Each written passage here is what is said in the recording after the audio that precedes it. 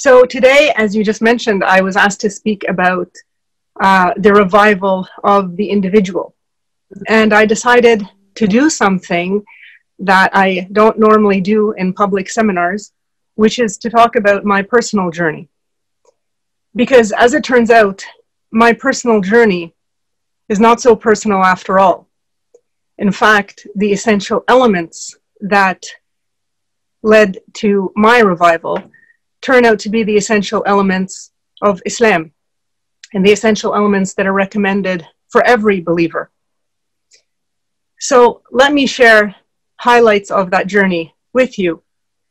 Alhamdulillah, I've never had any doubts about Allah subhanahu wa ta'ala or about Islam or being Muslim. The idea of the unseen for me was pretty much something I accepted from my childhood. But it was not until my late teens that I began to take this journey of faith very seriously. I was curious to know how this religion that I had been born into would change me and what insight I would gain into life and beyond. The Quran states, "O you who believe, reply in the affirmative to Allah and the Prophet when he invites you to what will revive you, and know that Allah rounds between a person and his heart, and that to him you will all be gathered." I thought, wow, can I really be revived? Am I not already alive? Aren't we all already alive? The truth is, many people are just living. And that's not the same as being alive. To be alive in the Quranic sense is to see the truth. And when we see the truth, to think and act accordingly.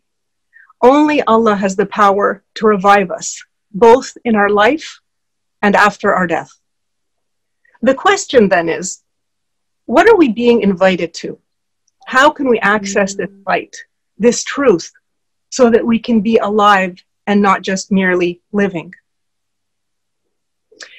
The first step that I decided to undertake seriously, which many of us take for granted and many of us unfortunately neglect, is prayer, or a salah. The Quran tells us establish regular prayers 5 times a day on time. While this is basic, it is also major. Just listen to what the Quran says about prayer and seek assistance through patience and prayer. And it is surely a big challenge, except for the humble. That's in 245. Guard your prayers and the middle prayer and stand up obediently to Allah, 238. And those who hold fast to the book and establish prayer, we do not fail the reward of those who set matters right. It also states, recite what has been revealed to you of the book and establish prayer.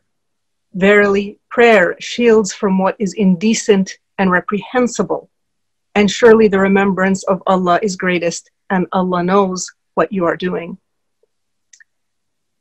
So, and these are just some. By the way, I cannot possibly go through all of the ayat in the Quran for each of the elements that we're going to mention in the next half hour, or we'd be here for quite some time.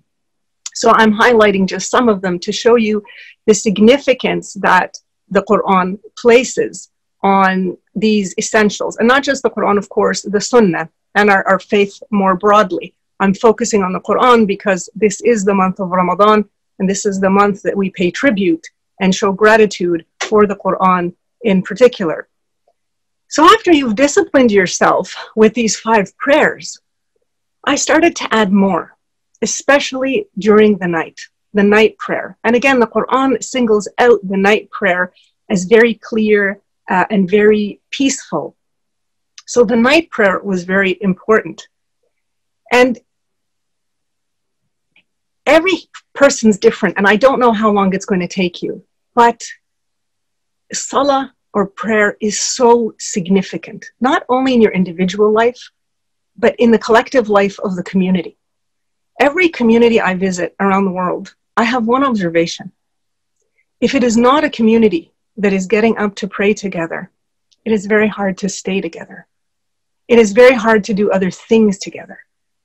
If we could get communities, families, to wake up and pray together, if we had that obedience, if we had that discipline as an ummah, we would be somewhere very, very different. But today is just about revival of our own selves.